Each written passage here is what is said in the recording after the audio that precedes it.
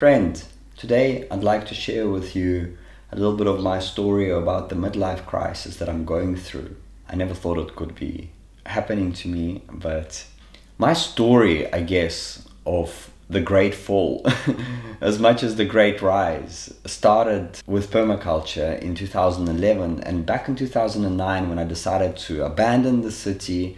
My business was pumping. In 2007, we turned over $1 million in 1 year. And then, of course, the 2008 crisis, but we still were doing quite well. In fact, we're doing so well that in 2011, I've paid off my land cash. It was over $100,000 in 1 year. I had 7 hectares. We moved onto the land. I've decided to start building a Cull Earth house. The whole story ended in me bankrupting myself and running back to the city. And as you know, I've created the Dome and Water course there with the whole ecosystem based on biomimicry and everything I've learned from Jeff Lawton and Mike Reynolds and Cull Earth and Dome Gaia. So all these systems were implemented, and then, I read the books Anastasia, got inspired, and I decided to move back to my homeland here in Russia. Whilst being here, it's been move after move after move. And it's not like I move and I just chill out. Every time I move, I really think this is it. I'm here until the end. I start building.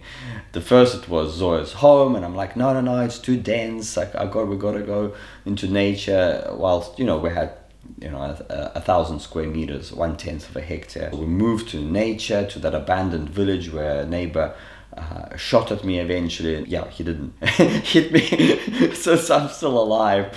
But and please, guys, do trust me, Russia is very safe. This is just an insane neighbor, and this thing could have happened in America, anywhere else. The bottom line is that we left that village, and I already plowed so much cash into insulating the home because we wanted to stay there forever.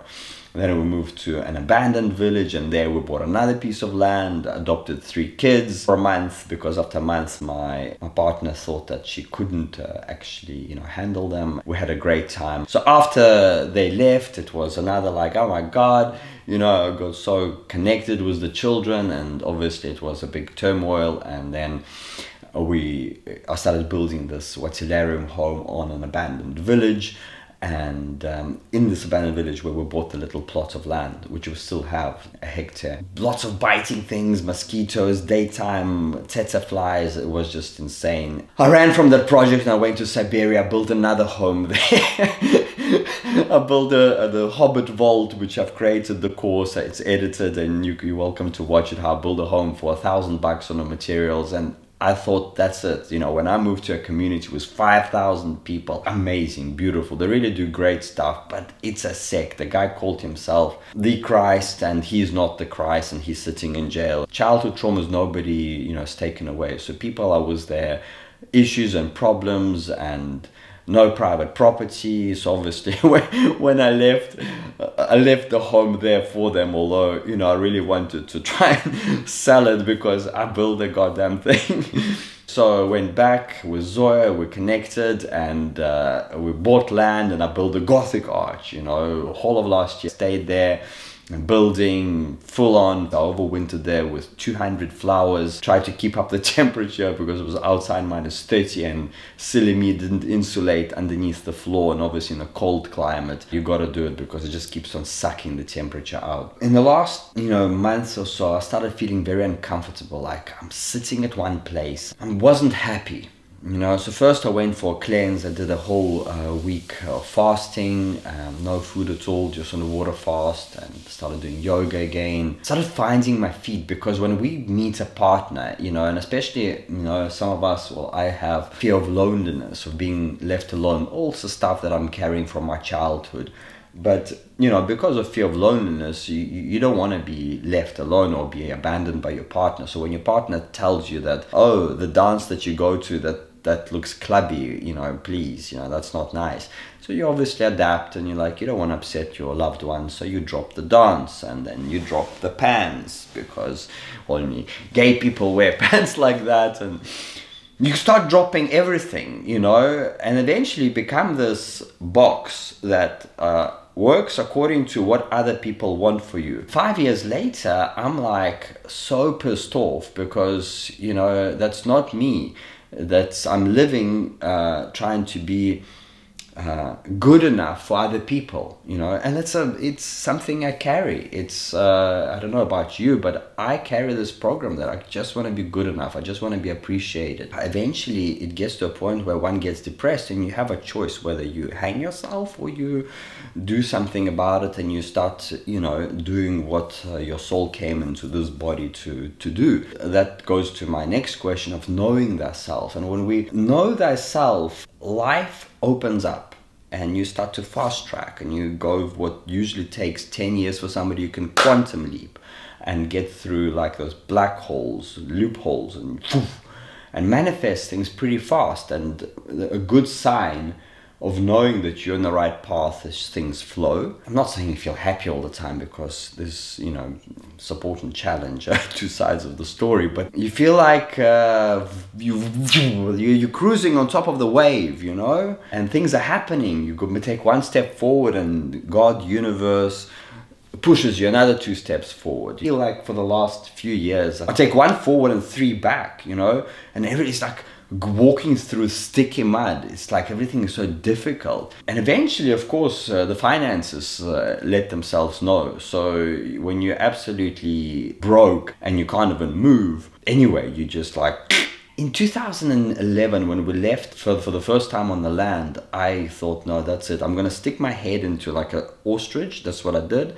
Finance is bad, dollar is bad, money is bad. I need to do permaculture, because also at that time I did Jeff Lawton's permaculture course, and his marketing angle and many people's marketing angles very much fear driven. So world's coming to an end, we're having a crisis, apocalypse time, you buy from me and you're going to be happy. And that was my tactic as well. If you look at some of my videos from 4 years, 3 years back, it was like very much, you know, save yourselves, buy my course. I stopped using that tactic, you know, buy my course if you want, otherwise don't bother, you know, really. I've put in what I did, and if you resonate with my message, you will want to learn from me. If you don't, then unfortunately a lot of the marketing out there works with fear, because fear sells. It's a primary instinct that if you pluck that string, people like, what can we buy just to solve that problem? It's a very much structured psychological journey, and it's a very planned psychology on how to get into the customer's mind. It really works.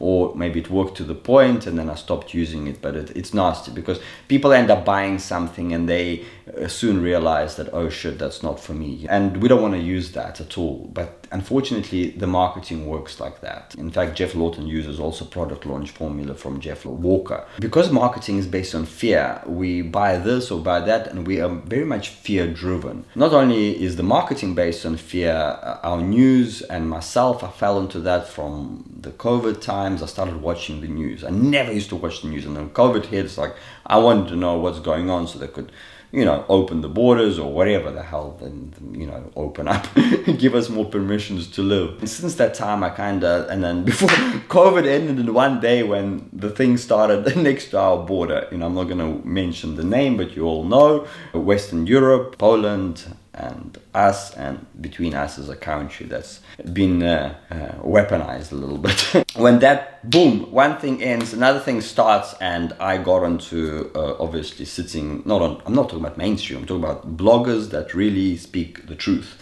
of what is happening on frontline. 2 years later, this thing is still going on. It's pretty much growing. It's not ain't stopping, and I got into depression because I'm seeing fear in my own life, fear in everything else, and I'm not following my vision. So we only have a limited amount of time in the day. We either do what we love and follow on manifesting our dreams, or we follow fear. Drown in social media, drown in all stuff that's happening out there. And a lot of people say, but you gotta know what's going on, it may affect us. And it is true. You gotta know a bit of geopolitics. It's very good to know a bit of strategically what's happening out there. But you know, the world ain't getting, you know, better. The way it is the way it is. But when we can't change that, obviously enough of us can, and we do, but all we can do is change the little bit in our life. The project that I'm really focused on is creating a bioshelter that grows our food, filters air, heats itself, cools itself, just like an earthship, and of course is based on sacred geometry, so it mimics our bone and structure and universal formula. Another thing I'm really focused on is creating new types of property development where we can come together and live in a new way. Unfortunately, I don't have many drawings about that, and this conversation is not about it, so I'm not going to go into it, but it's enough on my plate to focus for the next 500 years, you know. I'll probably reincarnate and continue rolling the story out. But what I want to say to you today is you gotta know yourself. What did you like doing when you were a kid? Like, what were you playing with? You know, when time stops for you, what do you do? And for me, it was in USSR, we had the type of Mercano, type of those metal things with bolts, and you'd connect and you make structures. I loved that. I would go to the shop at the age of 7, buy little light bulbs, solder wires, and, you know, connect them to batteries and make light bulbs, little motors spinning, connecting little fans to them that my dad made for me from tin that he cut up, and then we soldered it on the end and it made little fans, made little boats. I just love making stuff that moves, that glows. And of course that progressed into my decor business at first when I started at the age of 19, and that rolled for 16 years. Amazing decor, stretch fabric, and that's how we made all those money that I invested into all those workshops in America and all over the world, learning biomimicry, permaculture, and biogeometry, as well as bioarchitecture, which is my passion. Knowing thyself, very important, because if you don't know yourself and you don't follow your vision, you will end up following other people's vision. And if you follow other people's vision for long enough, eventually you're going to wilt away. And that's what started happening with me, because when I, you know, stopped dressing the way I want to dress, when I stopped going to dances that I loved, that recharged me, adopted the permaculture vision of, you know, saving the world and making food forest gardens. Eventually I realized that I got depressed, and it's not for me. I'm not a farmer. You gotta know, as much as the food forest sounds amazing, I'm not the guy to implement it. You might be the guy or the girl to implement it, but it's not me. I love building stuff with a team. I don't want to do it alone. I want to work with a team. But everything I plant, that's, you know, dies. It's just, you know, like, I killed already like 8 fruit trees. That's the truth. You might say, oh, Losha, we thought you were greeny, green fingers. No, I'm not. Water plants, yes, but again, I employed a guy who planted the water plants, and plus water plants are very easy to grow because, you know, you provide the water container in your wetland. They're always rooted in water as long as you have sun, and plus you've got grey water which feeds them with the right yummies and the food that's necessary for them to thrive. But food forest is not my thing. You know, I bought an amazing course from Martin Crawford many years back, agroforestry.co.uk. I haven't even completed the course. I've got 3 fab best books on food forest gardening. I haven't completed them. I looked through all the pictures, obviously I got the concept, but it's not me. But yet when I get Ibrahim Karim's book, Back to the Future of Mankind, you know, I swallow that in one day. So that's why you gotta know yourself. Nader Khalili from Cal Earth, which is my teacher, I've learned at Cal Earth back in 2011. Nader Khalili said, which I never resonated, like he said, why would you want to be in a quiet place? You go to a city where the buzz, the hum, and then that's where the creativity gets born. And I never resonated with that because, you know, no, but we want zen, we want absolute silence, hear the bees and the birds and the wind, and then I'll be happy. We lived in such a place where there was no one for miles. Well, in 1 mile later were our neighbor, but, you know, we didn't resonate with them. But in terms of people that are same like-minded values, they are far away, because when you're out on the land, you know, you're basically all alone. It's you and your partner, whilst in the city you've got this dance, and you got, you know, last night I went dancing, it was so nice. I moved, and it was a sound gong practice with chimes, and they walked around. It was amazing, you know, like a sound experience. I really enjoyed it. I came so motivated. Like 1 o'clock in the morning I arrived. You know, it was incredible. And that's why I'm actually recording this video. I am recharged. I haven't recorded a video like that for years. You know that. It hasn't been for a long time. Scroll back.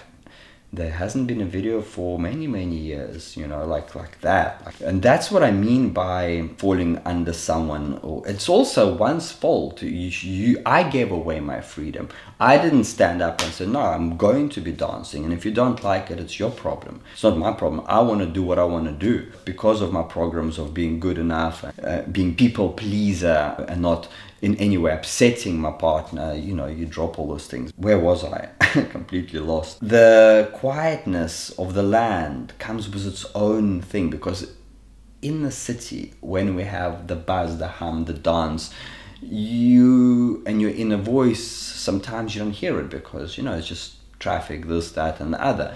Yoga. And here, when you're out on the land and it's you and maybe your partner and your children and you're homesteading, all your stuff comes up because your traumas that you haven't worked through, the voice inside your head, it's like screams. So it's much harder. You've got to be of a certain level of maturity to actually survive and thrive on the land. And I really, really tried. And maybe that's tiny house movement is one of the choices, because when it gets a bit too much, they just move. Obviously, it has its own downfall because you can't really build up anything solid. You can't grow your food forest because, you know, you're not on your land and you keep on moving all the time. So it is a choice. But all I'm trying to say, know thyself. Don't get to like one choice and say this is it. And this is what I'm going to leave you with, a food for thought. For me, a good solution after all the experience I've had in my life, and I'm 42 now, I would say a fair amount of spending time on your land.